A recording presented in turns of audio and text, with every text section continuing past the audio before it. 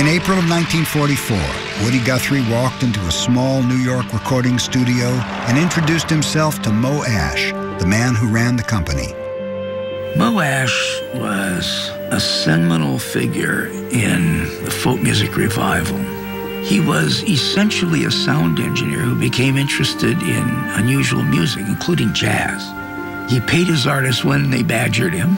They usually didn't badger him because in many cases they didn't know they had been recorded. A few days later, Guthrie returned with his friend Cisco Houston, an actor and singer he'd met in California. Cisco was by far Woody's best partner vocally, and probably instrumentally. And they'd go on, turn on the mics, one mic, one take, and Woody would turn the pages. You could almost hear the pages turning. It was sad when that great ship went down. Sad when that great ship went down. They recorded mountain tunes, they recorded fiddle tunes, lots of fiddle tunes with Woody playing mandolin and fiddle. That was about the biggest thing that man had ever done. I was straw boss on the pyramids and the Tower of Babel too.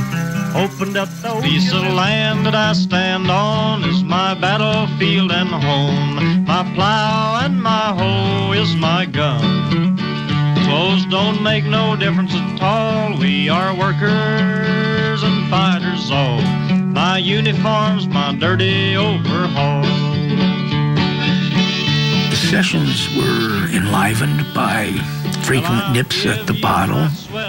As the sessions got on, the takes got sloppier and sloppier. You will do this, mother, won't you? Put my little shoes away.